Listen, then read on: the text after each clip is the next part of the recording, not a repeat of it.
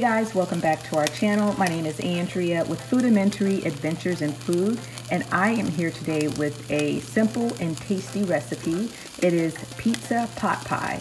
So it's unlike a traditional pot pie with turkey or chicken in the cream base. This pot pie has all the flavors of your favorite pizza. So in my skillet, I have browned 1 pound of ground meat. So I am using ground beef and Italian sausage.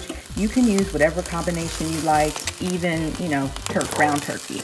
And then to that, I'm going to add about a ½ cup of bell pepper. Now, normally I would use fresh bell pepper, but I don't have any, so I am using the frozen chopped bell pepper. And then I'm going to add to it 1 cup of sliced fresh mushrooms.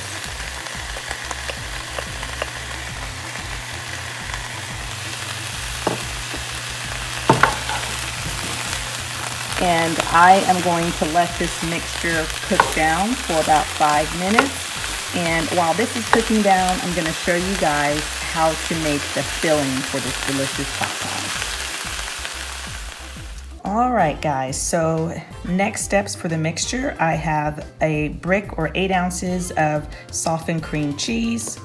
And to that, I'm going to add 2 cups of mozzarella, just the shredded kind. Drop it in there. And this recipe is super flexible, so if you want to add mozzarella and something else or your other favorite type of cheese, feel free to do so. So I'm just going to mix all of this up. Okay, I have all of this combined, and to it I'm going to add my meat mixture. So here's my meat mixture, and I forgot to mention I did season my meat. I added some garlic salt, onion powder, use whatever seasonings you like. Also some Italian seasoning went in there as well. And here it is. I'm just gonna mix all of this up. And I forgot to mention I am preheating my oven to 350 degrees. Okay, and to my meat mixture, I'm going to add a 14.5 ounce can of unsalted diced tomatoes that I have drained.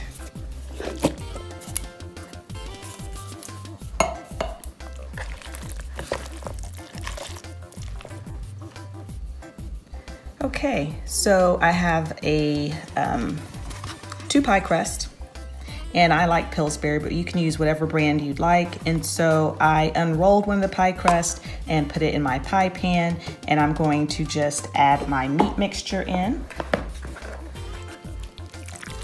And I forgot to mention, if you want to add black olives, if you like that on your pizza, or anything else that you like on your pizza, onions, you name it, go for it. Like I said, it's a pretty flexible recipe. You can add whatever you want to it.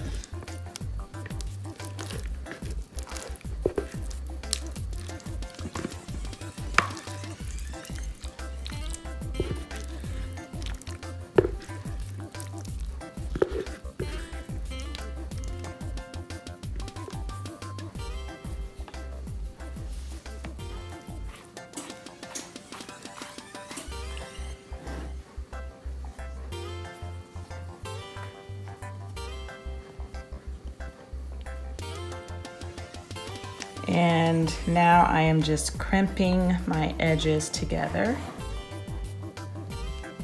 Okay, and now I'm just going to add some pepperoni on top.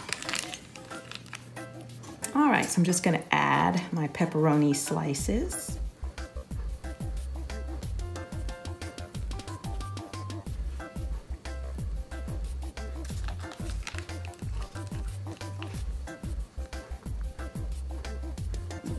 And then I am just going to make some slits in there so the pie can breathe.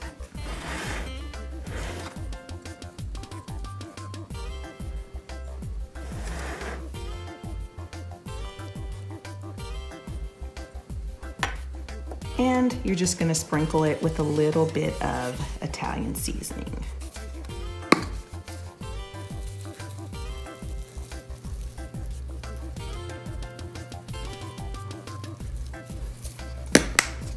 All right, so I am going to pop this in the oven for about 45 minutes to an hour, or until it turns golden brown.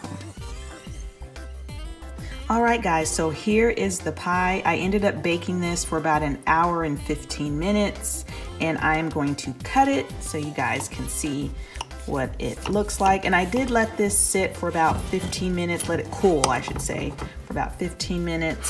Still hot. Hopefully it doesn't fall apart on me.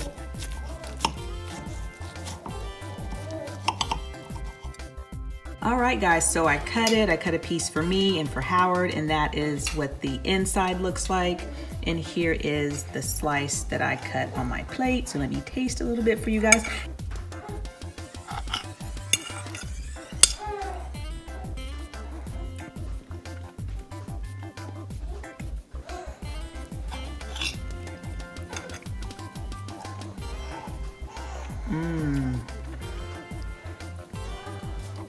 It tastes really good.